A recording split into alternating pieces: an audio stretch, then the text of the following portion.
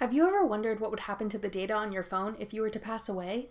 Apple has added the option to add a legacy contact to allow a specified person to access your information and data in the event you may pass away.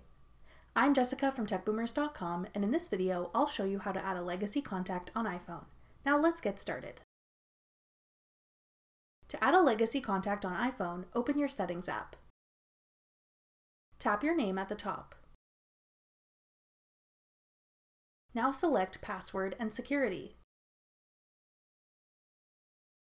Scroll down and select Legacy Contact.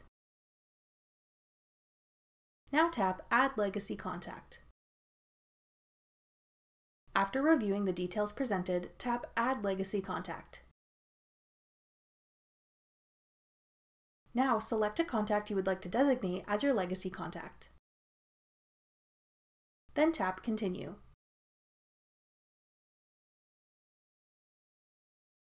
In order for your selected legacy contact to be able to access your data, you will need to share your access key with them.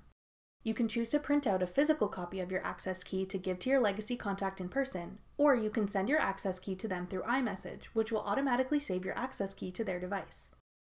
In order to share your access key through iMessage, your selected legacy contact must also have their Apple device updated to the newest available software. Once you've printed or sent your access key, tap Done. So what all will your legacy contact be able to access?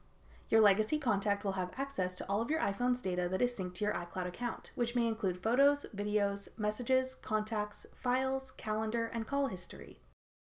They will not have access to any password you had saved to your iCloud keychain, or to media purchased through iTunes, including music and movies. In order to access your saved data, your legacy contact will need your access key along with a copy of your death certificate.